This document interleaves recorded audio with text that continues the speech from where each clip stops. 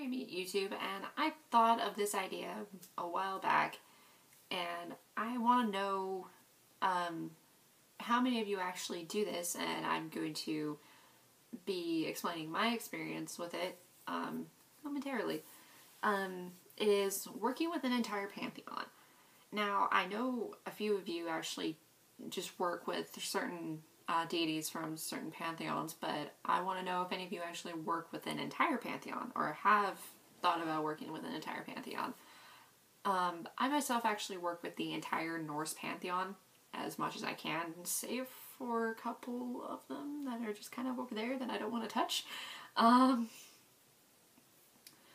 Like, I work with, like, basically everyone in the criteria. If you look up Norse Pantheon, I work with everybody.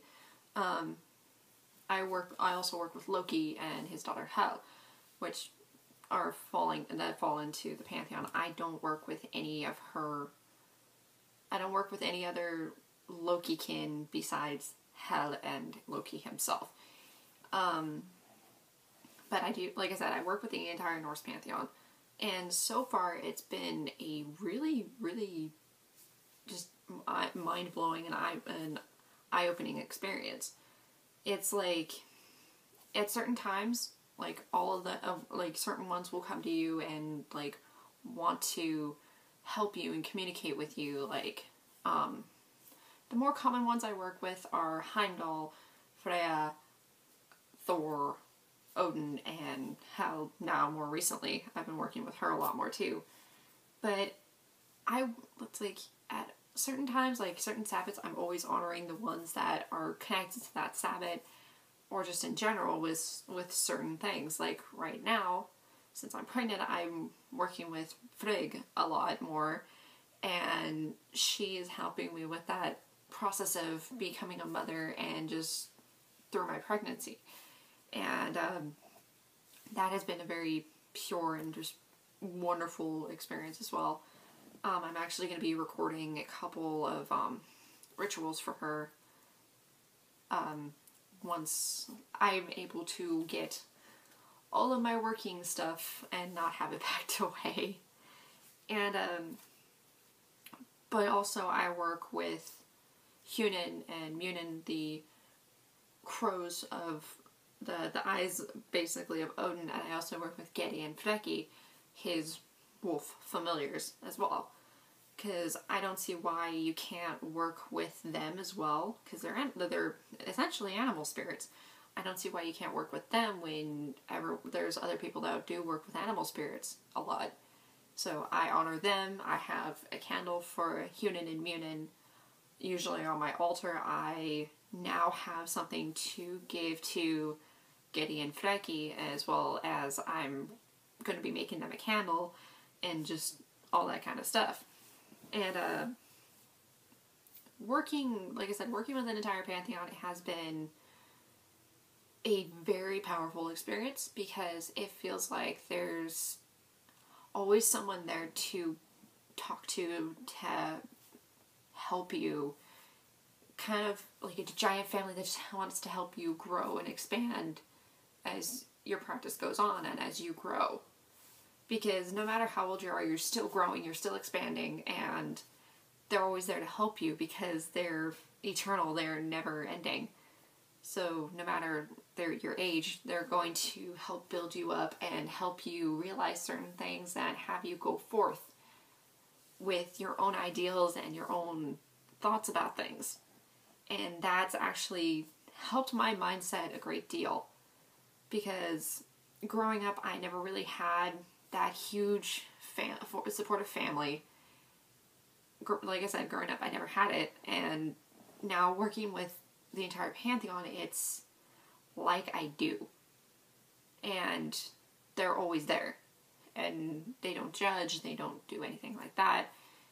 That's why I connect with my Norse heritage so much, is because just their ideals, certain aspects about the culture and just everything like that actually screams in my head, just like it makes complete sense, and it always has. That's why I never went to the Greeks, that it just didn't fit with me. Not that I don't respect them or anything. It didn't. It was just never there.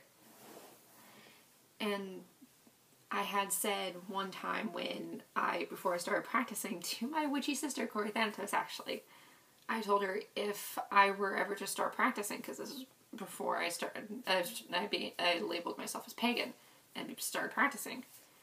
I said that if I worked with any pantheon, it would be the Norse pantheon. And lo and behold, that is the core of my practice, and will always be the core of my practice, no matter who I'm working with, because I'm a very eclectic witch. I work with a great deal of deities, Celtic, Egyptian, and just that's what I do. But the Norse is the heart of me, and it just speaks to me, and just all those deities have their different personalities, their different reasons for things, and just they're all strong, no matter who they are. They're all warriors in their own respect, and they're strong. And a few of them are actually partial death gods too. Odin and Freya, and well, Hel is obviously one of the main ones. But there's a few of them, if you kind of toss a stone in the Norse pantheon, there's a death god or a war god over there. And it's just over there, and it's just that kind of that kind of energy just kind of speaks to me more. I mean, yes, I don't work with death a lot, but I'm actually starting to work more with it, because Hel has been coming to me a great deal more, and I'm just going, oh, okay, this is cool. And then working with Loki himself is very, I didn't think I ever would, but just because I've heard a lot of people go, oh, don't work with Loki. But my experience with him has actually been very pleasant. He has been there for, like, when I'm feeling very low or having my anxiety and panic attacks, he's been there to make me smile. Just those weird little random things. They just happen, and I'm just like, oh, okay. He actually helps me with my anxiety. Actually, a lot of them do. A great deal of them actually help me with my issues with anxiety and depression, and that's something that I need. And just help me along with getting over that whole aspect of myself. Because I do suffer from depression and anxiety for as long as I can remember. And if I get really worked up about something, I get paranoid about it, and it's just, my brain goes everywhere. Because I'm a Virgo, I overthink things, and just, yay. And I want to know how many of you actually work with your entire pantheon, if you do. And even if you've thought about it, just by me telling you my experience, hopefully that will give you like a little push to actually test the waters and see what it would be like to work with everybody. And it doesn't have to be just the Norse pantheon. It could be Greek, Egyptian, or whatever you practice. It's just, working with the entire pantheon has been just wonderful. That's all I can say. And it might not work for everybody, but it definitely works for me. And that's where I'm going to leave this video, guys. I will see you in the next video. So blessed be, and I'll see you later. Bye.